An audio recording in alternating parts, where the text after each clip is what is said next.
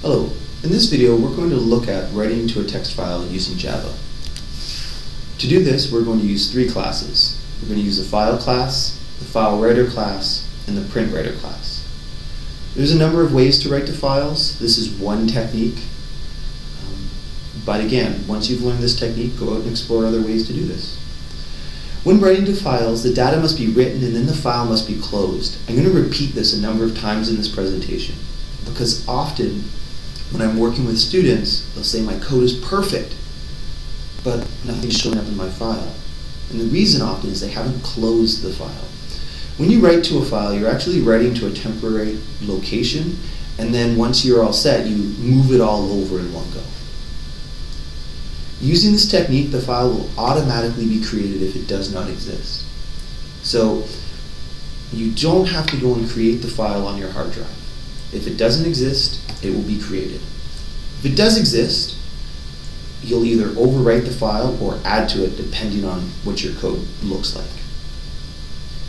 Again, we're going to have to deal with some exceptions, just like when we're reading from a file. And in this case, we're going to use a try-catch structure because it actually is better suited. In this video, we're going to imagine that we want to write a method that will allow us to save a string to a specific file. So the method header is going to look like this. And it's just a quick reminder, there's our return type, there's the name of our method, identifies the file object that is being used, and this is the text to be added to the file. So the steps we have to go through to write text to a file is the first thing we need to do is create a file.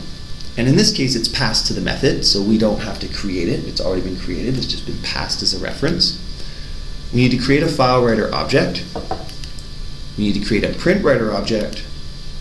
And then we write to the file using the print writer object. And the last step is we need to close the print writer object.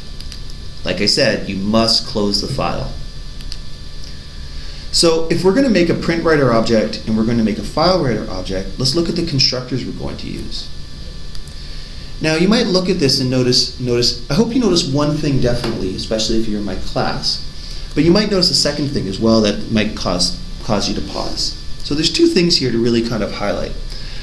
The one that's not as obvious necessarily is that print writer, we're creating a file writer and then we're going to create a print writer using the file writer. Yet you notice the parameter that this constructor is looking for is an output stream. It turns out we can still pass this constructor a file writer object, and there's some technical reasons for that we're not quite ready to explore in this video. But this is one of the examples where I'm going to say, trust me, even though it says output stream there, we're going to pass it a file writer object. The one I hope you notice is that file writer throws an I/O exception, so we have to be prepared to deal with that. And to do that, we're going to use a try-catch structure. So there's your code. This is all you need to write to a file. So let's make sure let's tie the steps that we're doing to this method here. There's the first step, we create a file. But again, we don't have to create it because it's actually passed into the method. There's our second step, we create a file writer. There's our third step, we create what's called a print writer. And notice, we're not doing this in two lines, we're doing this all in one line. So the inside here creates the file writer, and then it uses that to create the print writer. Always work from your inside out. For those of you that have taken functions, it's a math course, or studied functions, and have heard of a term called a composite function, this is the same idea. Start from the inside, work your way out. There's step 4, using the print writer.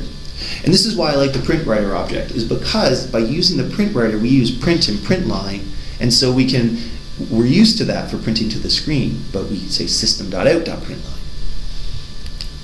And there I am closing the object. So my question is, what's the error? What's the problem? Well, remember, the file writer throws an exception, so we have to handle that exception. We have to handle an I/O exception. So I could have this method go and throw it, but, oh, I forgot I had a hint here. See, there it is, throws I/O exception. So this guy might throw an I/O exception, we have to account for it. So the question is, how do we do that? Well, I could throw an IO exception, but watch. Look at the main method up there. Right now the error is currently in the save method. When I throw the IO exception, the error moves up into the main method. The main method being where I'm invoking this method from. So here's the thing. If I throw an exception, I have to keep throwing it. Every method subsequently has to throw it until someone deals with it. And ultimately, if it gets thrown all the way up to the main method, there's some default behavior set to handle it. But main hasn't been told to throw an exception, so I have to actually throw the exception in the main method as well. So when a method throws an exception, it throws it to the method that invoked it. When an exception is thrown, it must be thrown all the way to the main where it will get handled or be handled at some point along the way. We don't really know how to handle exceptions yet. Therefore, all methods used to call save must now throw IO exception. So here's a little picture. Our main method starts. Our main method invokes the save method.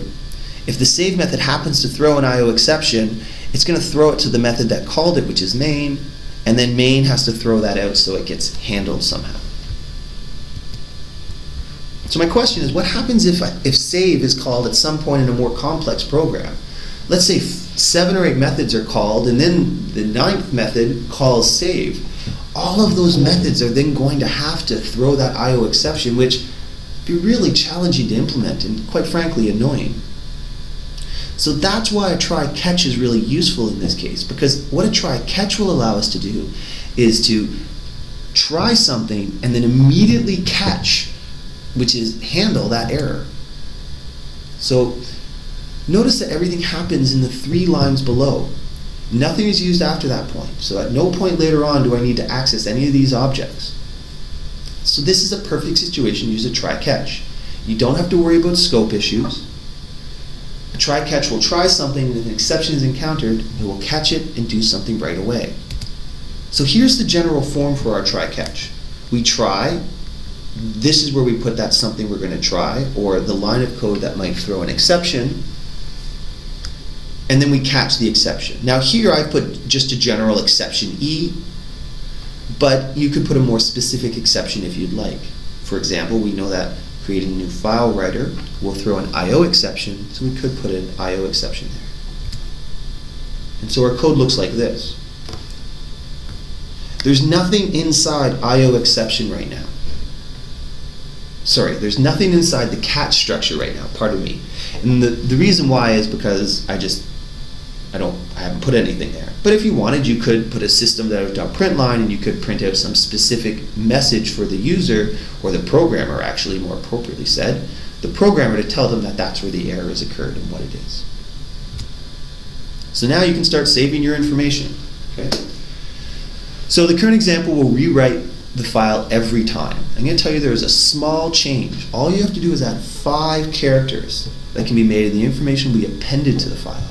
And my hint is, look to the constructors. I hope this video helped.